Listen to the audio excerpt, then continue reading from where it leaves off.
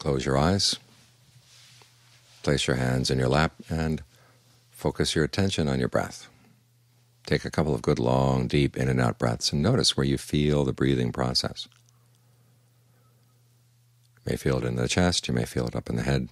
Wherever you notice it, focus your attention there, and allow the breathing to reach a rhythm that feels good. It might be shorter than what you've been doing so far, or even deeper, or longer, or more shallow, heavier or lighter, faster or slower. You be the judge as to what feels really best for the body right now. In this way you're developing mindfulness and alertness. The alertness is watching what's going on, and mindfulness is reminding yourself where you want to focus your attention. And if you're alert to the fact that you want it off, you remind yourself you come back. You need these two qualities in order to succeed at any activity in life, and the meditation is a good way of focusing on developing them directly. At the same time, you develop a sense of ease and well-being in the mind. Because it's only when the mind settles down in the present with a sense of ease and well-being that you can really watch it. When it moves away from that sense of well-being, you can ask, where are you going? What are you looking for? This way you learn about the movements of your own mind. We spend so much time learning about the world outside. You can go for years and years and years and getting your schooling.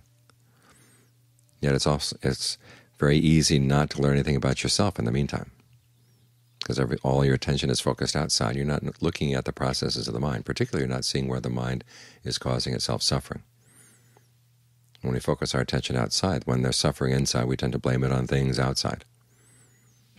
But as the Buddha pointed out, the main cause of suffering that weighs down the mind is not bad things outside.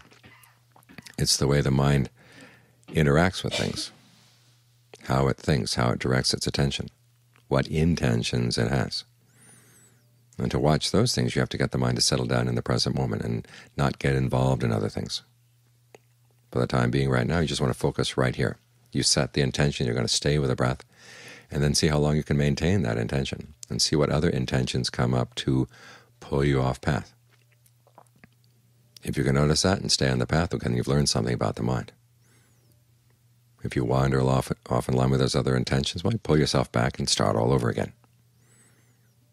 This way you're developing good qualities in the mind. At the same time, you're learning about the processes of the mind. So you can see more clearly if what the Buddha said was true, that it's our own craving and ignorance that causes the suffering that really weighs down the mind. He also said it's possible to put an end to that craving and ignorance. That requires a lot of training, but it can be done. It's within the realm of a human mind to do that. So here we're learning about the potentials of the mind. Its potential to cause suffering, but also its potential to learn how not to cause suffering. These are really important things to learn, because you can go through life studying the subjects of the world and never come to an end. But with this you can come to an end. You can come to the end of suffering, which is an important thing to accomplish, because when you're not creating suffering in your own mind, you're a lot less likely to create suffering for other people too. So it's important that you take time every day to focus on this exercise here for developing mindfulness, developing alertness, developing a sense of well-being in the mind, so you can develop the discernment you need in order to understand why you're causing suffering and why you don't have to. And that, as I said, is a topic where you can reach the end, where you can reach completion. There's no other completion in the world.